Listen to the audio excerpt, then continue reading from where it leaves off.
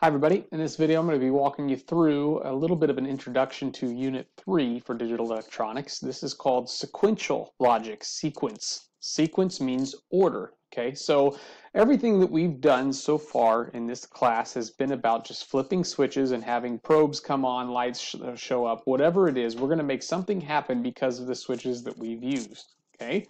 The order of those switches does not matter. It's completely up to me. So what I want to show you here is just a quick circuit, okay? We built this earlier this year using demultiplexers, okay? And this demultiplexer circuit, it's pretty simple. Based on what A and B are, we can have different letters appear one at a time, right? But you'll notice here that the order that I'm flipping the switches completely determines which letter shows up at any given time.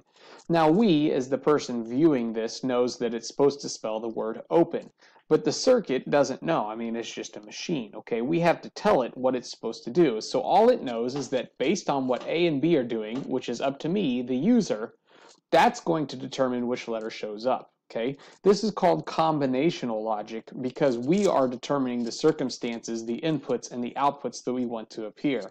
Most of the circuits we've built have had AND gates and OR gates, inverters, NOT gates, NAND, NOR, exclusive OR, exclusive NOR. We've used probes as outputs. We've used 7-segment displays as outputs. What I want to tell you is none of that stuff is going to go away, okay? When we talk about sequential logic, we're going to have that combinational logic piece still involved. We're still going to have switches involved. We're still going to have probes and 7-segment displays involved. But what we're going to do is we're going to add on to it. We're going to use flip-flops. Those are what we're going to use. Those are going to draw in a memory element. In other words, wouldn't it be really nice if we could build that last circuit to say O is now, so P comes next. P is now, so E comes next. E is now, so N comes next. That's the sequencing part of it, the ordering part of it that we want to bring in. Okay, so we can determine then what order things should happen if we can add some extra circuitry to our logic. Okay, in addition to that, we want to be able to determine how quickly it's supposed to go through. How fast do we want the word open to scroll through?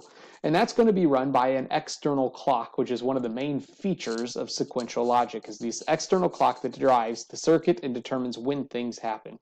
Okay, so what we're going to do, in other words, is this. Here's an example of a combinational logic circuit. I'm going to combine it with some D flip-flops, and I'm going to make it run sequentially, okay? So the whole point of Unit 3 is to use then what are called flip-flops. These little devices over here, along with an external clock, which we can see here. And now, basically what we're doing is we're flipping through the different combinations of switches, A and B. We're going from 0, 0 to 0, 1 to 1, 0 to 1, 1. Okay? And your job as a student is to understand how to build circuits with these devices.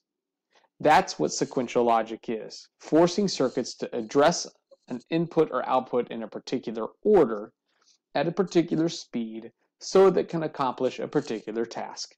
Hopefully this introduction makes sense, and hopefully you understand the task that lies ahead in the next few months.